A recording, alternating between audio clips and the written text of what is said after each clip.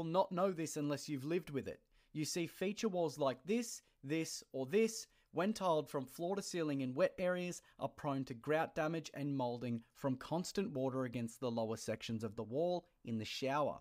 Whereas a half and half design that uses larger tiles on the lower section and smaller feature tiles on the upper will not deteriorate as fast. Corner niches have been popular for years due to their unique look and ability to become a feature on their own while fitting into small spaces.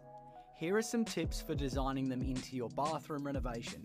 Follow the wall tiles into the side of the niche. These could be feature tiles, or put simply, any tile on the wall it meets into, as shown here.